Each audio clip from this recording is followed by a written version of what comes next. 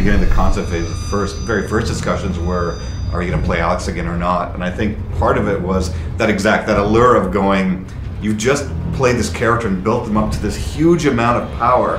Where do you go next? Make him the villain, make him the enemy, but make him a really interesting enemy, and then create a new protagonist.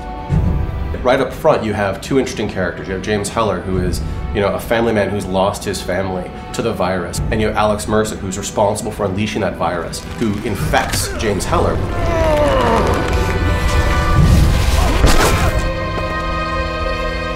You hate him so much that your desire to take him down is an immense sort of burning fire within you, but at the same time, you're also terrified and thinking, I don't know if I've actually got what it takes. I don't know if I can actually beat this guy.